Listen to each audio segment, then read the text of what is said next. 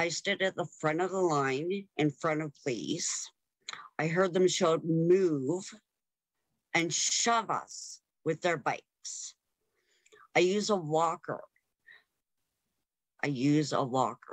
Video posted online shows Calgary Police using force against counter-protesters who said they were downtown because they're tired of the weekly freedom protests disrupting their community.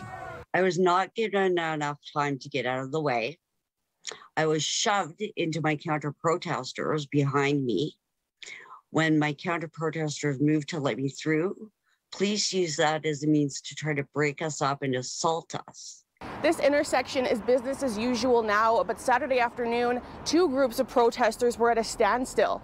One group protesting COVID restrictions and vaccine requirements, the other group protesting the protesters. Calgary Police saying in a statement, our members worked with all parties in an attempt to negotiate an alternative that allowed them to peacefully demonstrate.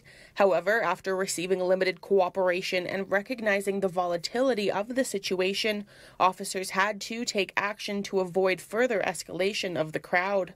It's the community itself, the people that live there and their friends and family that can show the freedom protesters that we are sick and tired of what's going on.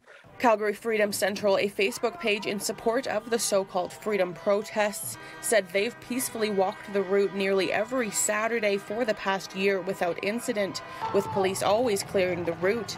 They said their marchers held the line for an hour before police allowed them to pass on the sidewalk. Amber says with police allowing the freedom groups to pass the line, she felt that police weren't protecting her. We protected each other, not the Calgary Police. And by the end of this, I was more afraid of the Calgary Police than I was of the protesters.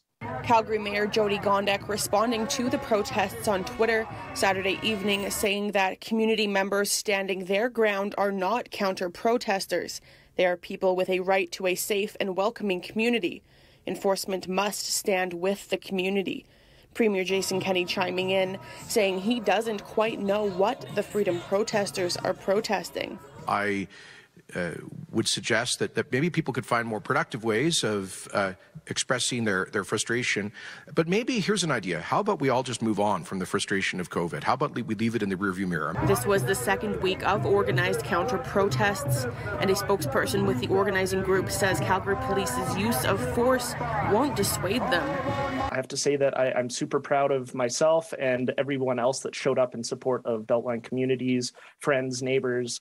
And I'm emboldened, and I think we're all emboldened that this is important to do what we're doing. City News reached out to police with additional questions, but did not receive a response prior to airtime. In Calgary, Jillian Code, City News.